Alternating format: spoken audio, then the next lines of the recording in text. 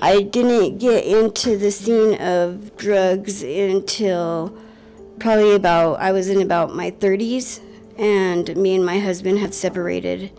And when you separate, I guess everybody comes, like, it attacks you, you know, it seems like, you know, and before you know it, you know where to get anything and everything. When I got started on heroin, it wasn't by choice. I had woke up to the guy that I was dating at the time shooting me up.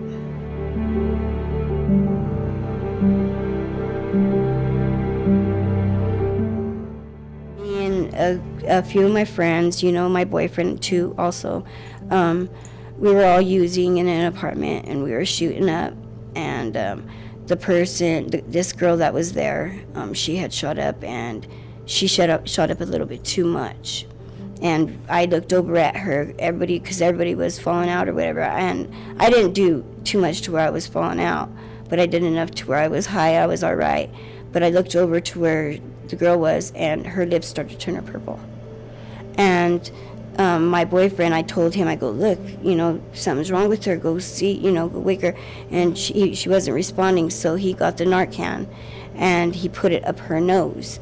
And it didn't seem like it was working right away, so then we went to use another one, but before we were able to spray it, she came back up, and the color came back into her face, and she started breathing all right again, and she was alert. But then she got mad because she wasn't high, you know. So I told her, well, wouldn't you rather be alive than dead?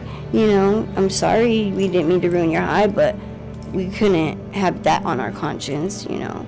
If we wouldn't have had Narcan, more than likely everybody that was in that apartment would have just left her body there and let her be found later on by the police or whatever. So we wouldn't have been questioned or been responsible or anything like that. I don't like to remember things that I've been through, like, you know, stuff in the past, like my separation from my husband, or the time I've been raped, or, you know, stuff like that. You know, it's just hard to face that and then to go on every day like nothing happened, you know, and live a regular life like people, you know. You feel like an outcast at times, you know. You could be walking with a bunch of people around you and you feel like all eyes are on you, you know, even though they don't know your whole story or they don't know what you've been through or whatever, you know.